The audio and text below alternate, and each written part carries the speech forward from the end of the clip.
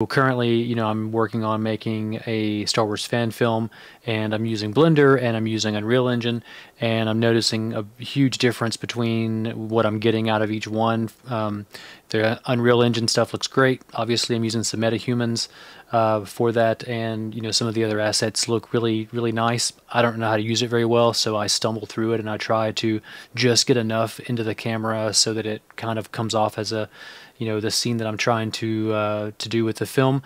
Blender I know a little bit better. I've been using it for a year or so, and I kind of know my way around, and I can do some of the atmospheric things that I like to do, and I kind of have a basic skill set.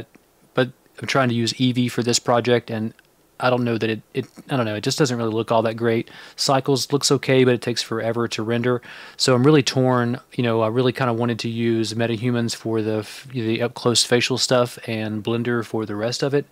But I'm really kind of thinking maybe I should just, push Blender to the side for a little while and just really focus on Unreal Engine maybe, and do this entire project in Unreal Engine so that I can fully learn it. I'm interested to see if anybody has any, comments about this. Leave them below if you have any experience with using the two of these.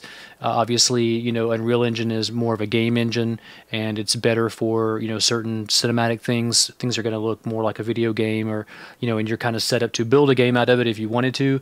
And since I'm a programmer already, it's not a huge jump for me to get into that world of the C++ or the blueprints or whatever.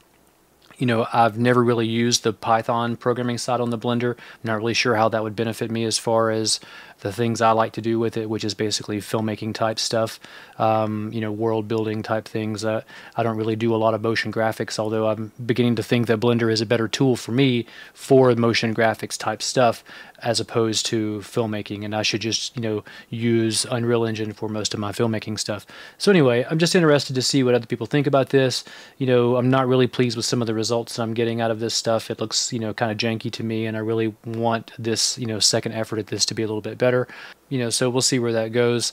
But please let me know if you have any comments one way or the other, if you're strong for Blender, or if you're strong for Unreal, or you use them both together for filmmaking. Anything like that, I would love to hear from the community, so let me know. Thanks for watching.